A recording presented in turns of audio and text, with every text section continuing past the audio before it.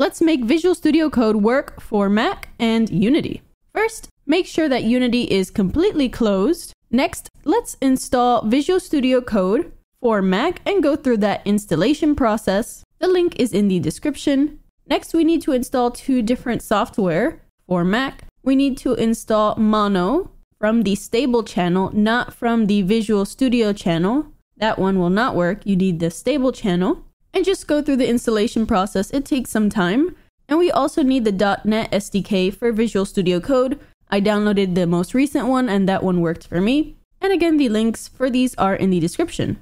After these are all downloaded, I actually recommend restarting your computer for the changes to completely take effect. That way, if there's any other problems, we can debug it more easily. Now, after that is done, we will open up Unity and we have to change a few settings here. First, let's install the Visual Studio Code package if you don't have it already. So you can go to Window, Package Manager, and then under the Unity tools, we can search for the Visual Studio Code package and install that. It should come installed by default in the latest Unity versions, so you don't have to worry about that. But make sure it's installed or else it will not work properly. Next, at the top bar, we want to go to Unity, Preferences, and click External Tools. Under the External Script Editor, we will want to choose the Visual Studio Code that we just downloaded.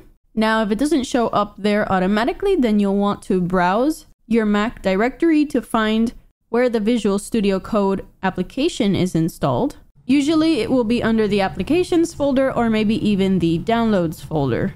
I also like to click Reset Argument under the External Script Editor args, and then click Regenerate Project Files so that the changes are applied to the scripts properly. After that, we'll want to go to Assets, Open C# Project, and this will open our solution within Visual Studio Code. So first, let's install some extensions. The one that we really need is the C# extension from Microsoft. Other great ones to have are Unity tools, which also comes with the Debugger extension, which it says it's deprecated, but in reality, it still works. I also downloaded Unity Code Snippets, Unity Snippets, C# XML Documentation. The snippets basically provide, snippets, so you can start to write something and it will autocomplete it for you, which is really useful. The C# XML documentation, if you're on top of a function and you put 3 slashes, it will automatically transform it into a function comment and comes with some other neat features. And for the theme, I like the Halcyon theme personally. I don't know how to pronounce that properly,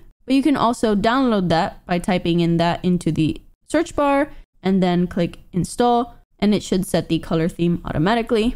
You can also press Command-Shift-P to open up the quick menu, and you can change the theme through there by typing in color, clicking Preferences Color Theme, and then cycling through the ones and seeing which ones you like best. Okay, so that's all of the packages that we need. Now for the settings. For that, at the top bar, we can go to Code, Preferences, and Settings, or press Command, comma.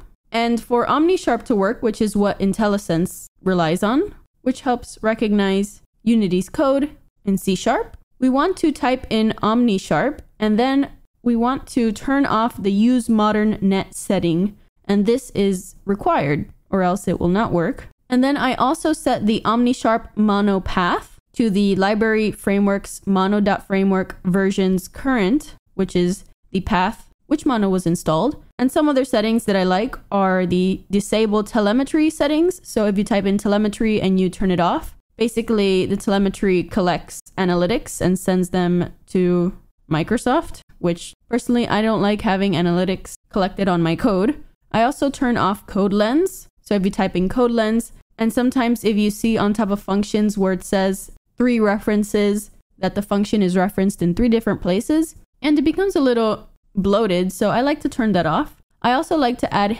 inlay hints parameters for C# so that if I write a function, it will show a hint onto what parameters it accepts, which is very useful. I also like to enable word wrap, so if the line extends past the screen, it will automatically wrap around.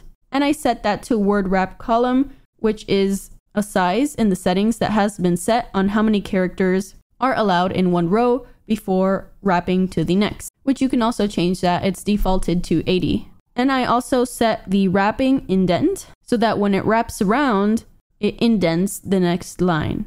so that it's easier for me to see that this has been wrapped and that this is not a new line. After those settings, I would personally close out of Visual Studio Code and Unity completely and reopen them again. And this is just to make sure there are no errors, because Visual Studio Code can get finicky sometimes. Then once you're in Unity, again, go to Edit, Open C# Project. And so ideally now everything should work. At the bottom left, you should see a little fire icon, which is OmniSharp, which is the IntelliSense running. If you click that, it takes you to the output log of OmniSharp, and you can see if there are any problems being detected with OmniSharp. It will tell you if there are any errors, if you are missing anything. And so if it's not working, make sure to pay attention to this log. And also make sure that you have the correct solution of your project selected. So the SLN file next to the little fire icon should be the one associated with your project. You can click that and select the appropriate one. Make sure it ends with .sln. Well, I hope that helped you, because it took me quite a while to get this figured out and working. And if it did, make sure to subscribe and like. And thank you to all my wonderful patrons for their continued support. The link is in the description. So see you next time.